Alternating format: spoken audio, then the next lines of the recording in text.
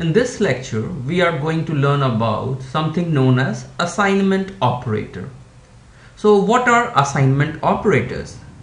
So C++ provides us a feature which is known as operator overloading. Okay, so it says that as you can work with simple variables, like if I define int a is equal to 3, b is equal to 4, c is equal to 2, and let's say I do c is equal to a plus b, then it should work fine. Okay, or in fact if I just do c is equal to a, so whatever is in the value of a, it should be copied to b.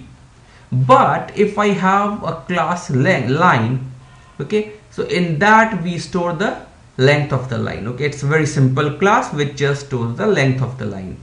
So now if you simply write that, okay, line is a class and I make L1 comma L2. Okay, so now if you do L2 is equal to L1, should it work? So if you are using object-oriented programming, you will like that objects behave very much similar to your variables in C. So you need to provide assignment operators so that your class behaves exactly this way, that when one object is made equal to another object, it really becomes equal. So how is it done? And your answer is assignment operator. So that's your answer. So let's see how it works. So we will take a look at one simple class line.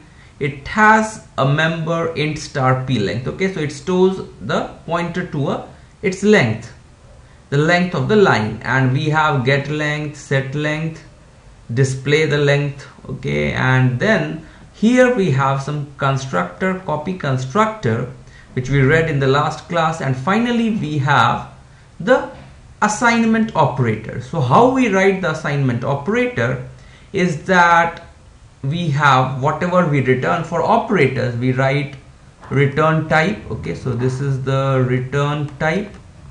Then you write the keyword operator,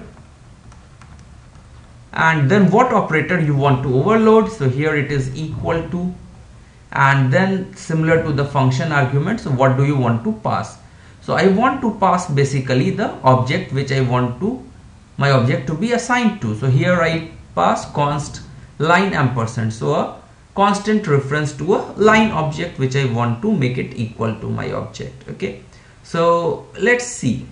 So we have line, so we want that, okay, line 1 should be, line 2 should be make equal to line 1. So how should this be done? So we will see the implementation of our operator. Okay, operator overloading, assignment operator. So here it is. So we are returning when you make an equal to assignment, so line ampersand it returns, so a reference to your object that you are trying to make it equal to, and that object also is taken as a const reference. Okay, so const line ampersand RHS. So I'm just for debugging purpose I'm saying that, okay, I'm in assignment operator.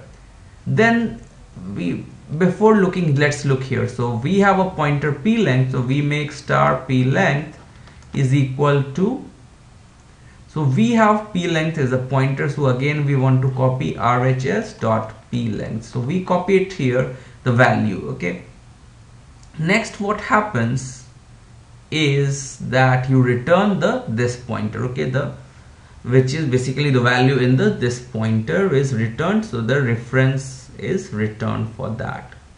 Now what is this? If this is equal to, so if somehow by mistake you write something like line 1 is equal to line 1, okay, what will happen in this case? Okay, so in this case, if you don't check that your p length is equal to, if I make star RHS dot p length, so it will be something like, if I have a variable a, I'm making it to equal to a is equal to a, so something like this will happen, which should not be there. So if this is there, so we just try to return, because they are the same object, so I try to return the same object. Okay, so this is the case where if by mistake you write the same object instance as the same object instance, this will just return the value.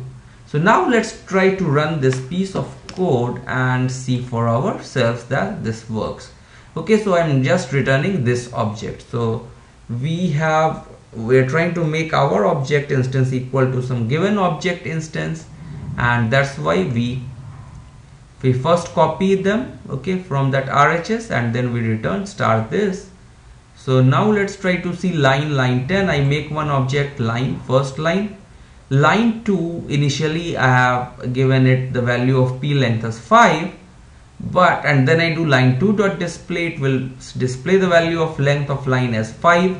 Then I do line 2 is equal to line. Now I expect that line 2 also has the same value as line, and if you do line 2 dot display, it will show that its length has changed. That's what I expect.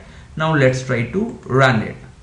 So if we run this code, so line 10 normal constructor for allocating p length, then line 2 also normal constructor was called.